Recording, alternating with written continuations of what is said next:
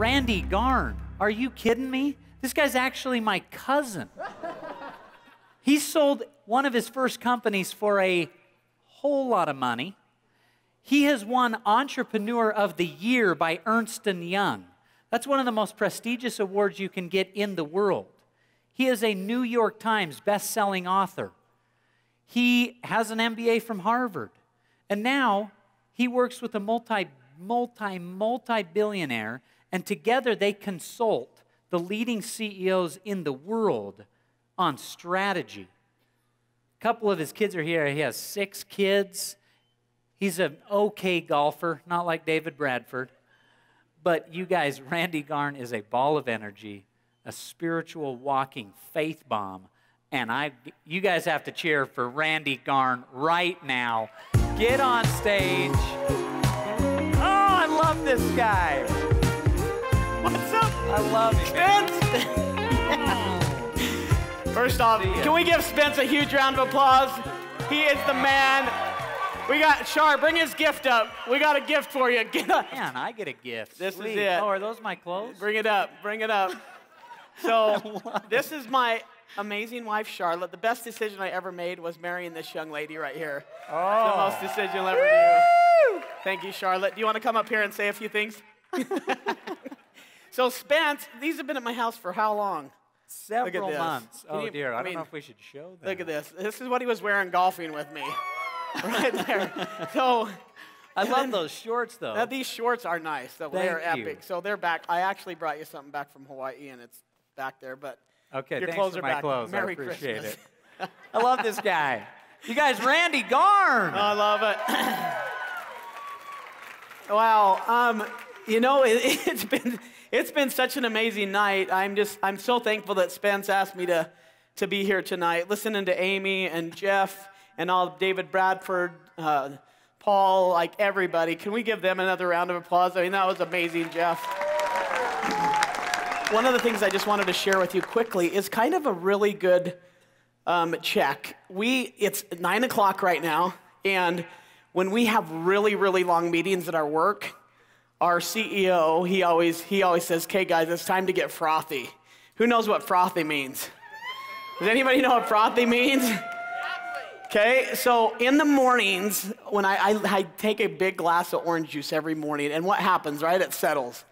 And all of that, the good stuff, all the pulp either comes to the top or the bottom, depending on if you get it from Winder or somewhere else, you know?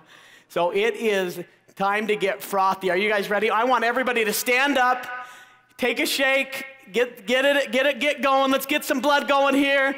Let's get some music going. Sing to your neighbor. Shake it up a little bit because it's about to get crazy.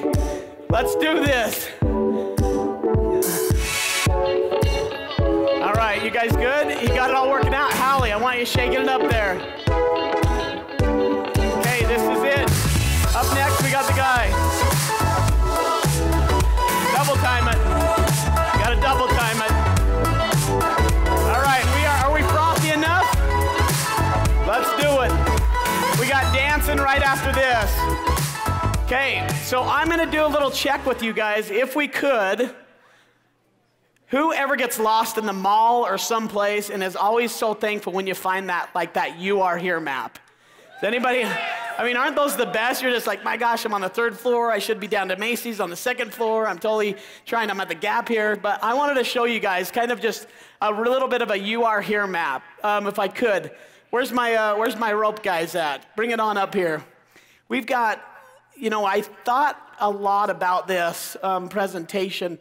I want to kind of put myself in when I was going to college or, you know, younger, what would I have wished that somebody would have told me to help me really maximize my learning and my earning potential?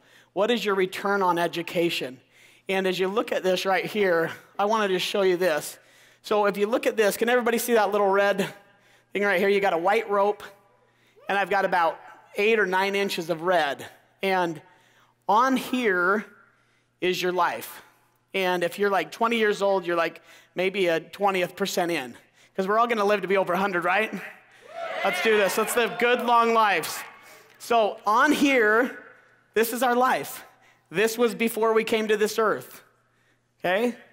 and you've got a lot more to go. I got 1 foot in the grave, so I'm about halfway there. But we've had some fun. And if you look at this, and you connect this other side of this rope, this is eternity.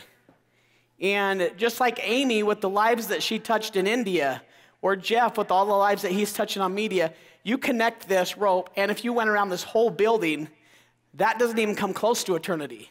You wrap this thing around all of Salt Lake City, that doesn't even come close to it. You wrap this thing around the whole world, we're talking about forever and ever and ever.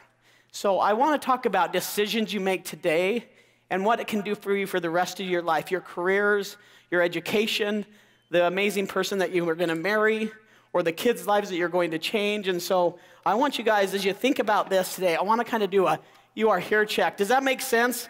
Like, we are in a very, very finite time, and I'm privileged to share, about 20 minutes with you. All right, so when I first was growing up, my dad was a high school football coach, and I grew up in Sugar City, Idaho, a really, really cold place. We got any diggers out there? We got any Sugar City people? All right, how about anybody from Brazil here, Brasilia? Anybody from Africa? Anybody from the UK? Anybody from Utah here? Anybody from Wyoming? Anybody from Jersey? Okay, so we got a good demographic of people. So if I kick into a little New York accent, hey, forget about it. Then you guys will know what I'm doing.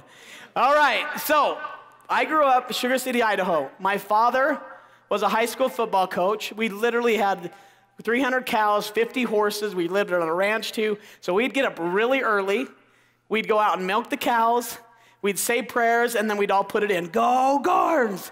And we did that almost every morning, and that's just how we ran it. And so I grew up in a very, very, very positive atmosphere. My dad was a very God-fearing man, and I'm so thankful for that both my mom and dad loved their Savior, Jesus Christ, and taught us amazing principles. And I really do think that that's what's helped me be successful in everything that I do. And so I want to talk about 3 things today: what it means to believe, what it means to belong, and what it means to become. Those are the 3 main things I want to hit on today. I want you guys to first focus on the one that's believe, okay? What do you believe? What do you believe in yourself? What do you believe you can accomplish? I want you to think about a lot of things were shared today as like, what is your uniqueness? We teach in business leaders, we teach the principle of core competencies. Our chairman he has a business model called the sunflower model. He's had tons of exits, 4 of them north of $1 billion, and he focuses on what is the company's core competency for growth. And so I want you to think about, what is your core competency? What is your irreducible zero? What is it that God made you and put you on this earth to accomplish? I want you to think about that while you watch this video. Here's to the crazy ones, the rebels, the troublemakers, the ones who see things differently. While some may see them as the crazy ones, we see genius. Because the people who are crazy enough to think they can change the world are the ones who do.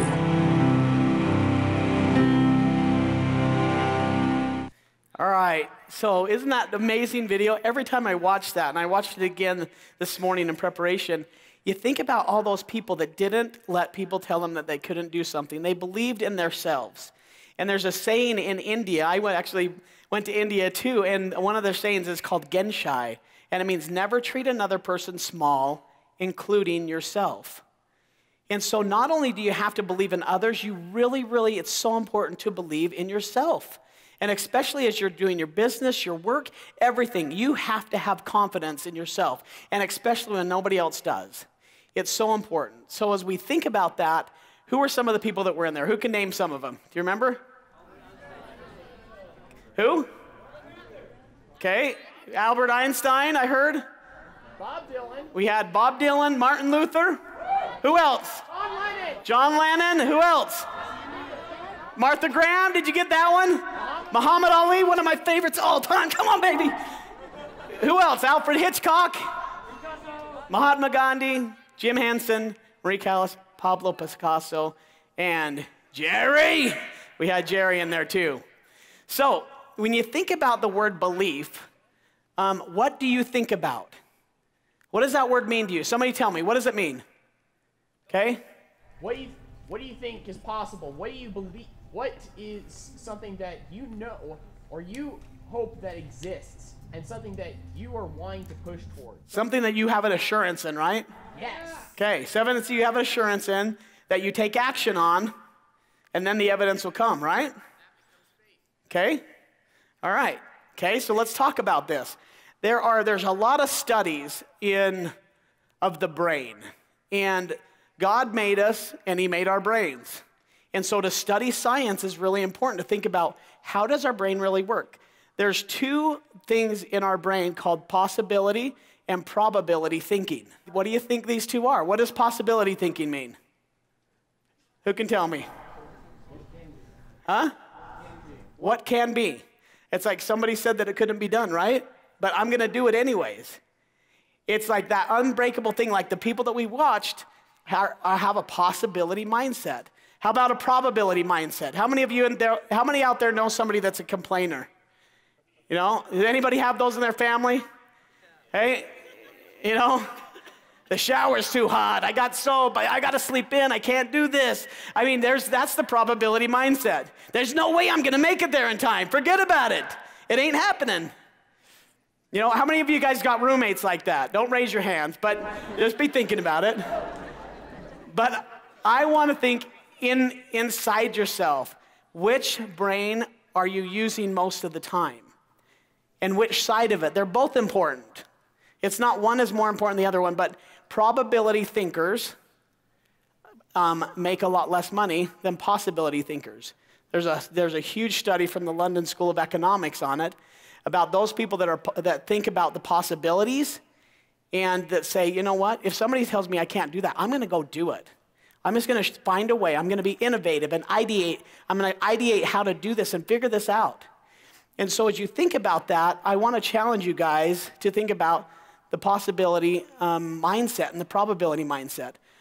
I want to challenge you to catch yourself whenever you're complaining or being doubtful or thinking doubtful things. It's important when you do this. So we have a rule. We call it the Garn Grumpies.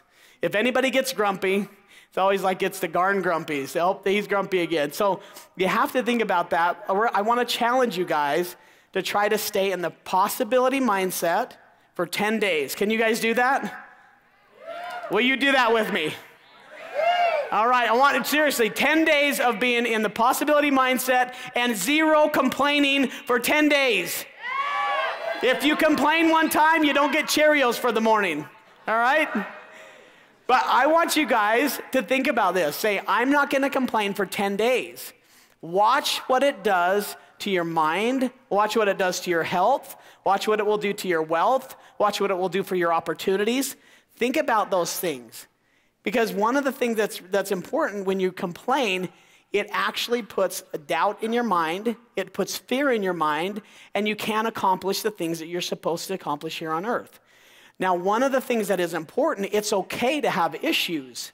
But one of the things that as you're doing this, if somebody comes to you with a complaint, start telling them this. What's the solution? All right? You can do this with your business models, with your families, or whatever. One way you can help them to be able to break that habit is just say, what's the solution? Everybody say that with me. What's the solution? Okay? It works so magically. My wife is so awesome at it. I'll come to her and I'll be like, honey, we need to do this. And she'll, well, what's the solution? Like some of our kids will be like, I can't find my dance shoes. I can't fit into my leotards. I can't do this. It's like, hey, what's the solution? You know, think about that. When anytime anybody comes to you, you can actually teach people how they treat you. I've thought about this a lot too, and this is an interesting principle, is that as you think about faith, as you're in the possibility mindset or the probability mindset, is that faith and fear both demand that we believe in something that we cannot see. Which one will you choose? Which one will you choose? They're both, 90% of the things we worry about never happen. So think about who you are, what you want to do, and be very, very positive and proactive about it, okay? That's the first principle, is to believe. I want you guys to believe in yourselves and really just figure out exactly what it is that you want to accomplish and do in your lives, and go do that. Go figure that out. The next part is to belong. I love this principle of belonging. Every one of us have a tremendous sense of belonging. And this is such a great principle. I had the opportunity to go in November over to Africa, to Johannesburg, and then out to an island.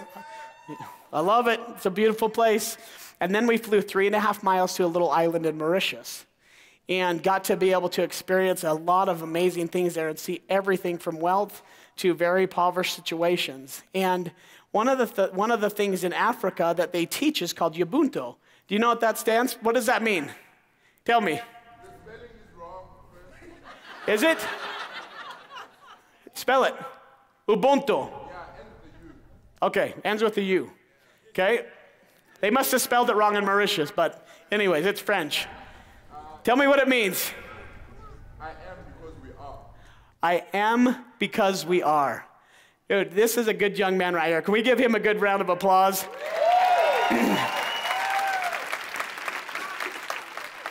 I am because we are.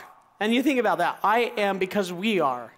The first time I heard this story, there was a philanthropist, an anthropologist that was in Africa studying, the African culture. And even though he was looking, why are these children so amazingly happy? Why are they so happy? And why do they, just love each other and support each other? So one day he went to the store and he got a big box of candy. And he said, I'm going to do a little test and I'm going to see what happens. He got this box of candy and he went and put it by this tree. And he went and then he gathered all the kids and he said, kids, come with me. Everybody come over here. I've got a humongous box of candy, a huge sack of candy over here under this tree.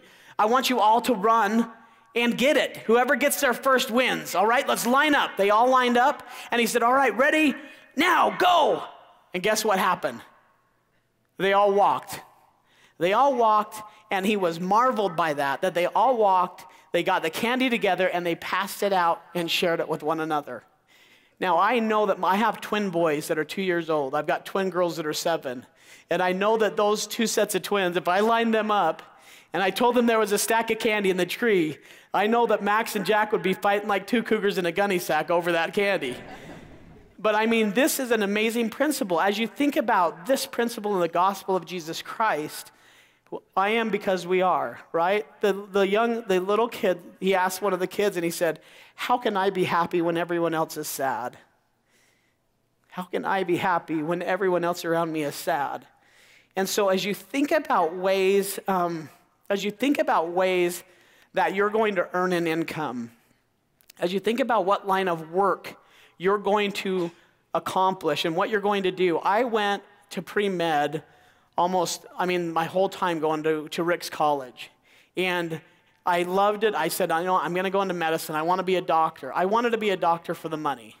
I really did. I was like, you know what? I'll be able to support my family. I'll be able to do this. But guess what stopped me? It was chemistry. As soon as I got to chemistry, it was like a cheese grater on my brain. I could not even think chemistry. I don't know why, but I took it 2 times, and I was like, I can't do this. And I was back from my mission. I served a mission in the Philippines, and I came back from my mission, and my dad was a football coach, so we didn't have a lot of funds. He's like, you guys got to pay for your own schooling.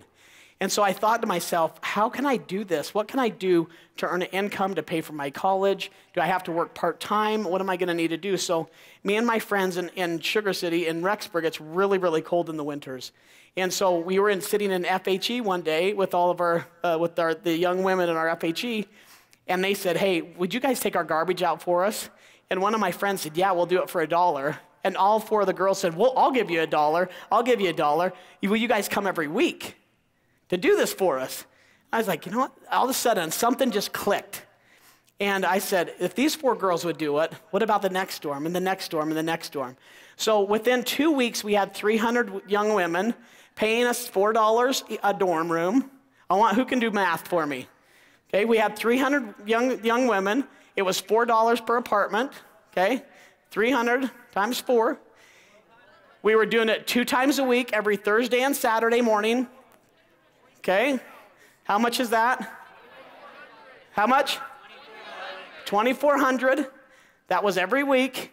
And then we did it 4 times a week. What's the total? How much? $9,600 for taking the trash out for young women at Ricks College, Idaho. And then we did it all summer long. We were making, and we split that between 3 of us. So how much was I making a month? $3,200 a month. And so were the 2 other guys with me. We covered our cash, and you know what else happened? Did we get to know a lot of girls? Yes. We were the Buck boys. We were turning trash to cash. It was awesome. It was amazing. And all of a sudden, I said, you know what? I'm not going to be a doctor. I'm going to be an entrepreneur. And from then, my whole life changed. I literally get goosebumps right now thinking about that day when I was like, you know what? I know what I want to do. I know how to create. I know how to be able to turn something, a need, into revenue. And from then on, it's an amazing journey from there. And then we started our company when I was a sophomore at BYU. And then we ended up growing that company. I ran for student body president that next year at Ricks College. Won student body president, I think because all the girls knew who I was. I had an upper hand. I had an upper trash cash hand. And it was amazing. And the 8 guys that I ran against, I ended up having all 8 of them be on my advisory board or my vice presidents at Ricks. And then 4 of us started a business together. And then we won Entrepreneur of the Year together. It was just an amazing time. From that time, I've just never looked back. And I said, you know what? I love being an entrepreneur. I love creating jobs, and I love doing these things. From that, I've been able to really understand the power of being able to have a business and to share the gospel. And I get to speak to CEOs all over the place on strategy and innovation and execution. We have some business models. And one time I was speaking to a group of CEOs, and I just happened to say, no amount, I can't even remember what apostle said it, but I just thought of it tonight when I was sitting there, when Jeff was talking. He said, no amount of success in business can compensate for failure in the home. Think about that no amount of success in business can compensate for failure at the home. We went out after that, and we were riding on a golf cart, and the guy that was with me, a very, very successful man, was just in tears. And he's like, Randy, I need to know how to repent. How do I repent? He's like, I've done some things that I feel so bad about. I don't know what to do. I don't want to lose my family. And here I am on a golf course with this guy that's hugely successful, and the only thing that he can think about is his kids. And I have an opportunity and a platform to share the gospel. And I share it unapologetically to everybody that we come in contact with. And it's so fun to be able to do that. And I basically sat there on the golf course and said, let me tell you what happened in the early 1800s. Jesus Christ, our Heavenly Father, appeared to a prophet, restored the priesthood. He's like, tell me about baptism. So, it's just amazing of the things that you're able to do. And he's taking the missionary discussions right now. But that doesn't just happen every once in a while. That happens all of the time. If you live right, and if you pick a career that you're able to touch people's lives in, whether you're a doctor, an attorney, or whatever that is, and you live that gospel, you'll be able to really, really be successful. The other thing that I think that's really important is to understand when you're getting ready to get married. Do we have any people getting ready to get married out here? I was getting ready to get married. Do we have any single people out there? I guess I should say it in a different way. All right, okay. All right, so we do have some single. Do we really have any single people out there? All right, okay. I will tell you that the single best thing that you will ever do is to find the right companion that loves their Savior, Jesus Christ, and understands who God is. Because they will help you so much. When you're in business, you really cannot, there is no definition, there's no line between, I'm going to be one person at work, and then I'm going to be one person at home. I used to always think that. Hey, I'm going to do everything I can here and this. But nowadays, you work 24/7. You're always doing things. Your emails never shut off. I think it was Amy was talking about how many messages you get a day and what happens. Does it ever stop? So you have to figure out how to control it and make time and make sure that you find an awesome, awesome wife. I want to show you, this is my beautiful family right here. I've got 4 ballerinas. If I could, Hallie and Grace, stand up. Here's two of my daughters right here. They just won a dance competition. They're going to New York in April. They're amazing. And, you know, I go to work every day and I go to business every day for them. And try to do everything that you can. And so the best thing that you can do is find an amazing, amazing spouse to share the rest of your life with. And if you go back to that rope, you know, it's a short time, but you get to spend all eternity with this group of people. This is who you belong to. And this is what that core is when you understand and do that. The last principle that I want to talk about is what it means to become. And if you think about this as you become, I really love this quote from Elder Uchtdorf. He says, "The institutions of the world teach us to know something. The gospel of Jesus Christ challenges us to become something." And so as you look at this, we have amazing faculty here at the LDS Business College. I was able to go teach at a class and saw how much your faculty love you. Do we have any faculty that's here tonight? If we could we have them stand up? Stand up if we have faculty here. Can we give our faculty a huge round of applause? They are amazing. And they understand this, and they are teaching you this in your classes. You know, as far as that goes, on this same vein, it says, good intentions are not enough. We must do. More importantly, we must become what Heavenly Father wants us to be. And that's the thing that's so important. As part of becoming and part of belonging is you have to take action. I sit on an advisory board with Brandon Steiner. He bought the old New York Yankees Stadium, and we get to do a ton of things with amazing athletes all the time. But his favorite saying is, you do what you did. Hey, Randy, you do what you did. You know, you don't do what you should have or could have or would have. You do what you actually did. So he'll have people come up in his office, and he'll be like, hey, Jimmy, well, I told you to get that report for me. Well, you know, you do what you did. Go get it done, and then come back and talk to me. I mean, it's hilarious, but it's so true. Think about how much you can accomplish if you really put a hard action together. That's how we become. You get really aggressive. You get active in every single second of your life and live it to the complete fullest. All right, so I'm going to share with you this principle from Mihaly Csikszentmihalyi. He's Hungarian, and his whole life has been on the study of what it means to become. And really what he says is what it becomes is the flow of happiness. When you're in that zone, when you know that you're doing exactly what God wants you to do and you're stretching yourself. He studied this, he's made it a thing of his whole life. And so I want you to look at this slide. And so one of the things that we talk about is that if you look on the upward one, the vertical one, challenge is when your challenge is low and your skills are low, you're in apathy. Do you see where that is? See where that green one is boredom. So you have low challenges and your skills aren't really being stretched, okay? I want to share with you guys a model. This is a business model. This is a personal model to know when you're actually in the flow, okay? If your challenges are high and your skill set's low, that means you start getting really anxious and you start having anxiety.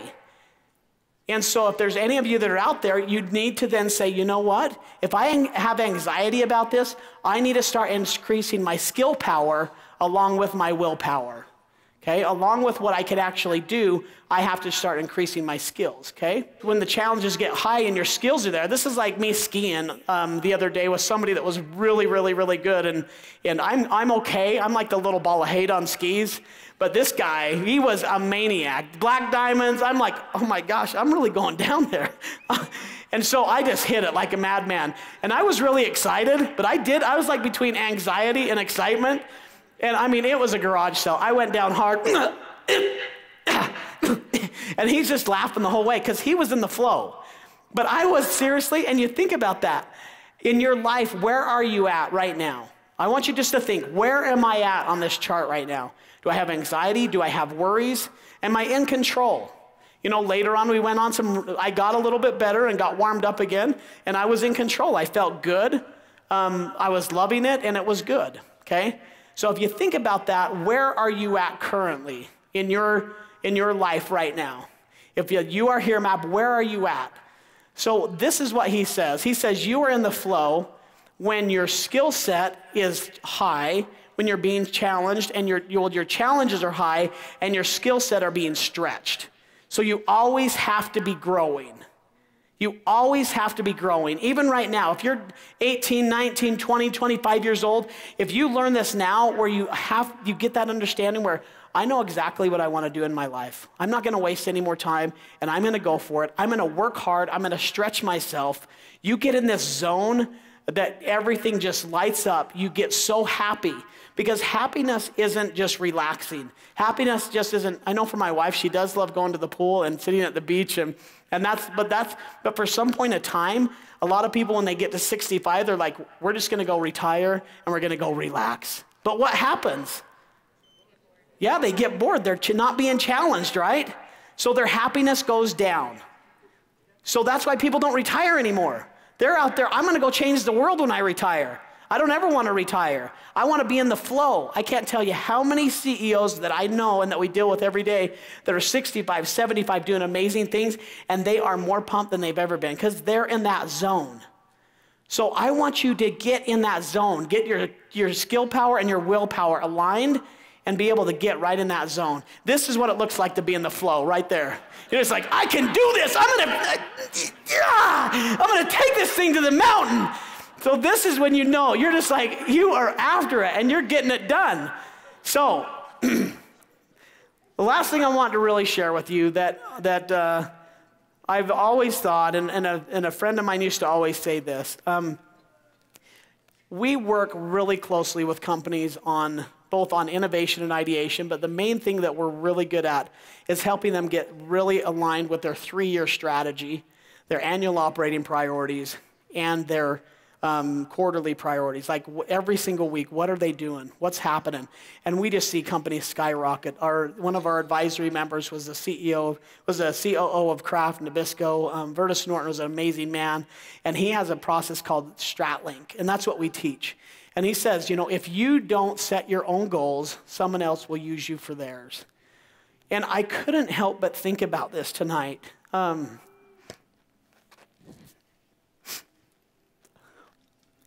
Especially when Amy was talking, and Jason, when you don't set your goals, especially your spiritual goals, there will be somebody else that may use you for theirs. Sorry, I'm getting emotional. I had a friend that went to that probability side a little bit too far, and we lost him the other day. And one of the most amazing men. So I just want to challenge you to set goals. Honestly, use it. Find out where is my flow. Where do I excel the best? And all of us don't run around the track the same way. We're not going to all build billion-dollar companies or do that. But you might be the most amazing teacher ever and change tons of kids' lives. You might be an artist. You might be the best, you might be a guitar-playing accountant that just rocks it. You might be able to do some of those things. So as you think about that, think of your goals. I can't stress the importance of it and how quick you can actually move and how much you can do in a short period of time. And so we work on that every single day. This is one of my favorite books. If you haven't read it, I would encourage you to, is How Will You Measure Your Life? When I was back east at Boston, Clayton M. Christensen taught Sunday school for us, and it was the most amazing Sunday school ever. Some of the things that he shared. He's an example to me of someone that shares the gospel nonstop, is a leader in the business community, and is not afraid to share his testimony of his Savior Jesus Christ in any circumstance ever. And he says this, he says, because if the decisions you make about where you invest your blood, sweat, and tears are not consistent with the person you aspire to be, you will never become that person. And I love that word. You're not consistent with the person you aspire to be. Think about the word spire. I love words. The word spire is to look up. Where do you find spires at, right? On our temples, churches, all over. We're looking up to God. So aspire is what you want to become. How do you lift more? To perspire is to work, right? We all have to work, but work is fun if you love what you do. I love every second of every day of what I do right now. Then you're able to inspire. You can inspire people all over the world and hopefully bring them to Jesus Christ.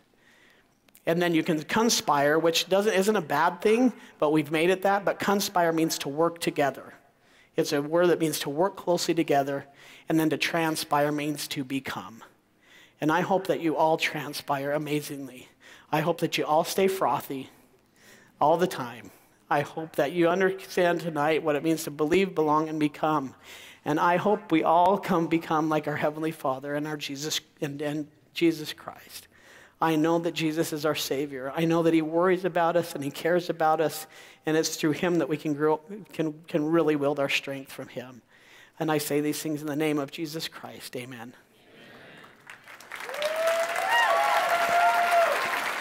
Randy Garn, goodness.